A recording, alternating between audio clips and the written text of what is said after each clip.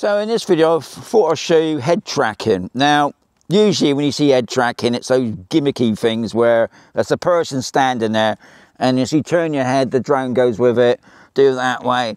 I'm not doing that for you guys, because to me that's pointless. And obviously the camera will go, it does all that. But I think the best thing about this is when you're traveling along and you want to look down, you can't do that. You can't move the gimbal while the drone's in motion. But when you put head tracking on, you can. You can look around, you can look down, and the camera will do that. It does take a bit of time to get used to, because it does feel a little bit weird. But in today, we've got the mine building. We're going to go inside the mine building. I'm going to turn around. Obviously, I'll show you first how to apply tracking, head tracking. You've got to do it while the drone's in the air. That's a pretty simple process. So, shall I get on with it?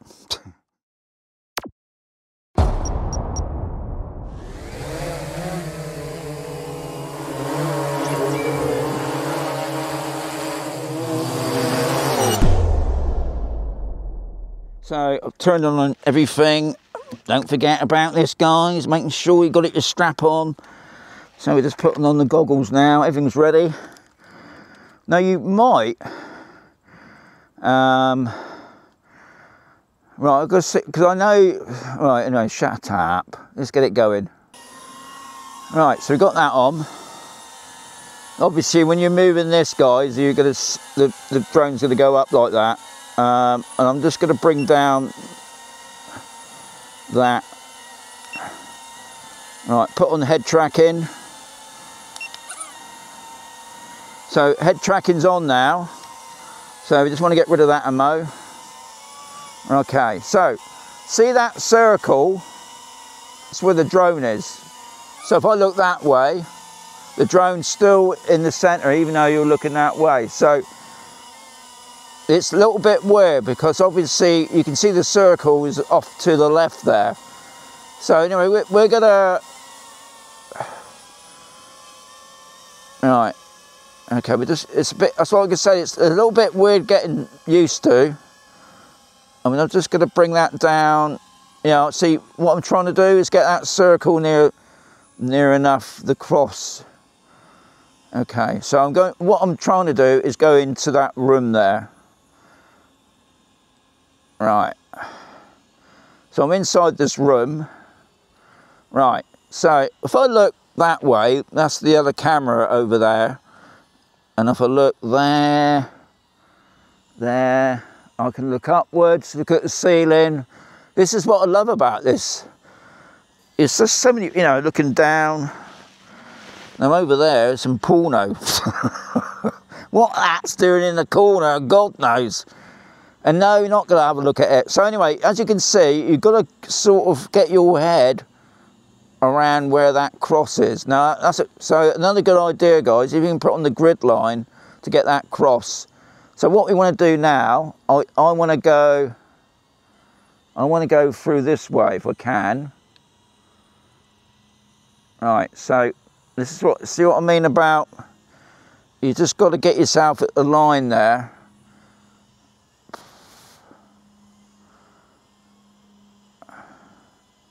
It is a bit weird, I must say. Right, I'm going to see if I can fly out the door.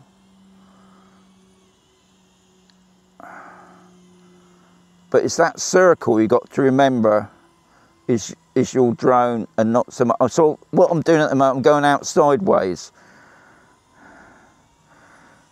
Obviously, when you're outside, it's always a good idea to get yourself lined up. I mean, a lot of my friends use this when they're flying. Now, at the moment, you can see the circle's going off that way.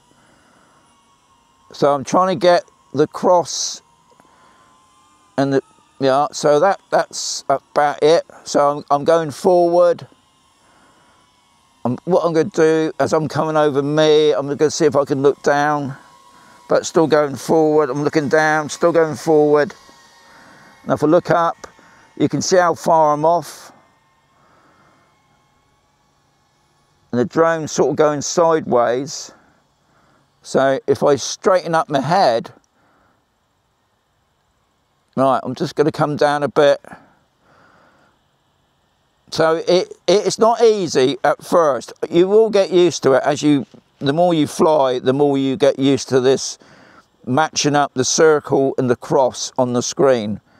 And if you notice at the top there, you got like a little grid line just to show your amp. So we're virtually, yeah, we're smack on now. So if I look down now, we're going down. Right, I'm going to come down a bit. We're following the birds. We're coming around. We're going to come back. So we're sort of just straightening my head up a bit. You can see by using that line at the top as well as a bearing as well.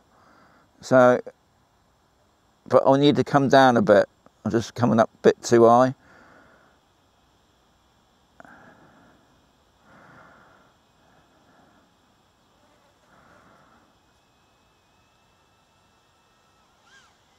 Okay, so I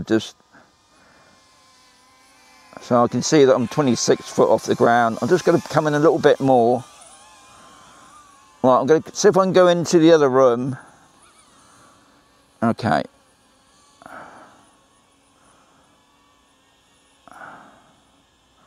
Right, so we're in the other room now. Okay, I'm going to stop the drone there, Mo. If I look up, I've got the beams.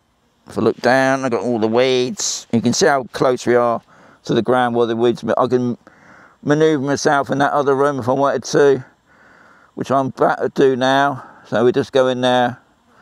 And obviously all the time you're doing is you're just slightly touching the trigger.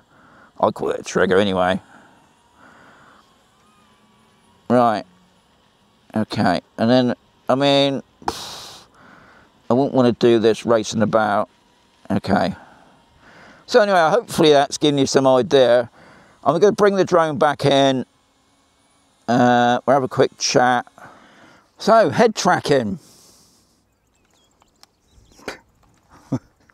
Anyway, I wasn't going to do that. But you could see what fun you could have using head tracking in a building mainly. And obviously going out, if he was, say for instance, following a car. But it does take a little bit getting used to, I must say. I do find it difficult because you've got to match up the circle with the cross. And if you don't do that, you can see that you can go off, you know, on the wrong direction. But give it a try, see what you say. It'd be great to hear from you anyway. But as always, guys, there's going to be another video game very soon.